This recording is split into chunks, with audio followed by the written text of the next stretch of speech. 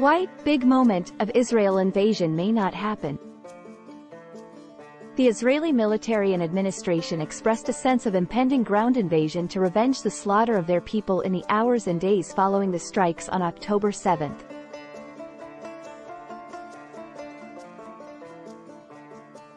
The much-promised ground invasion has not yet taken place, either because the decision-makers have paused for breath collectively or because of external pressure.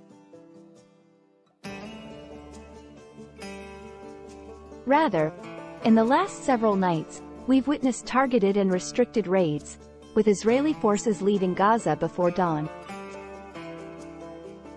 It's a useful tactic that may continue for several more days.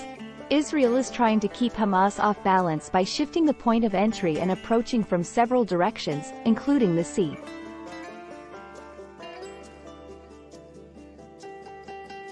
Every time they enter the Gaza Strip, they demolish infrastructure, plot routes, examine the surrounding area, and get crucial intelligence. The IDF is advancing into Gaza little by bit. If there isn't a big moment of invasion, expect a slow and methodical stepping up of operations. Not only would Hamas have been caught off guard, but the more gradual build-up to a more extensive ground assault would have surprised everyone watching. As the Israeli Air Force flattens the land above, many fighters will be hidden below, subsisting mostly on frazzled nerves and nothing else, which will start to affect morale. Israeli soldiers will eventually have to go house by home and street by street.